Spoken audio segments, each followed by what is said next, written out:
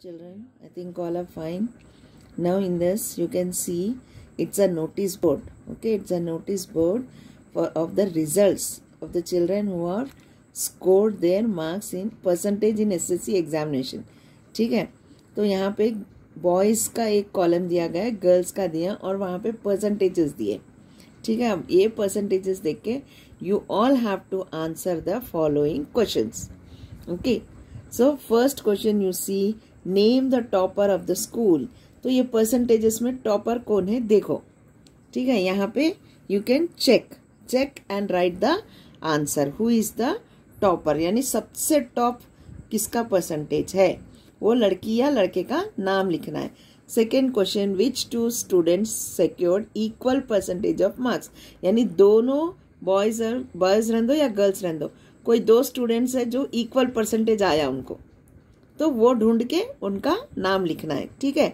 Third question, who got the lowest percentage of marks, यानी who is the student, कौन सा students है जो जिसको सबसे कम मार्क्स आए, कम परसेंटेज आया. ठीक है, या बॉय है या गर्ल है, फिर आप लोग उसको ढूंढ के लिखना है.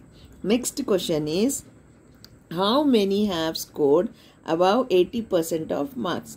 तो यहाँ पे देखो 80% के ऊपर किसको किसको आया, बॉयज़ को कितने बॉयज़ को आया, कितने गर्ल्स को आया, सबके लिखना है. ठीक है, जैसे नंबर में लिखते हैं 5 बॉयज़ 4 गर्ल्स ऐसा लिखो, या फिर उनके नाम लिखो, आपको जैसी सहूलत हुई, how you think is convenient you right like that. Okay, now next is comment on the overall performance of the student.